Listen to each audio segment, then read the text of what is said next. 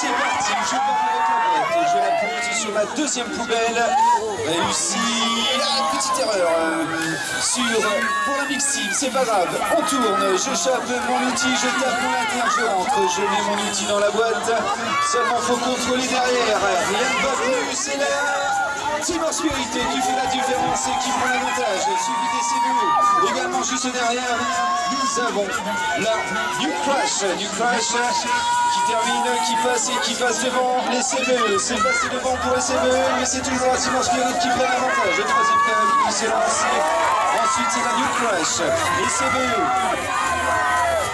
Toujours encore, chacun fait son petit chemin, chacun corrige à sa manière. Ça y est, on est dans le sans faute pour toutes les lignes. Maintenant, il est temps d'être le plus rapide. Attention, c'est déjà l'entrée du bandeau blanc Océane qui rentre pour la team en spirit également. Ça va rentrer. Oh là là, faut contrôler la petite bête. C'est délicat. Sans contrôle. Et c'est terminé pour la team en spirit. Attention, on envoie le bandeau blanc. Les autres ont un peu plus de difficultés, vraiment pour certains d'entre eux quelques retards. Ah, ça revient pour la team spirit sur une correction en effet. C'est boîte à outils mais pas toolbox, et donc il s'agit de bien poser sa boîte sur la deuxième poubelle. Ça ne change pas au niveau du classement, elle termine.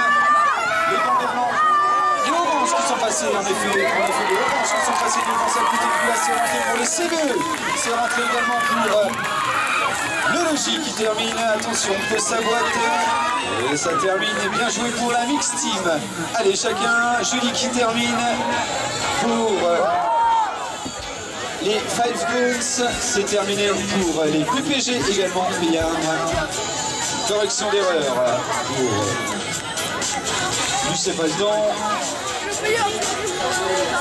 Il termine son jeu. Vous pouvez les applaudir.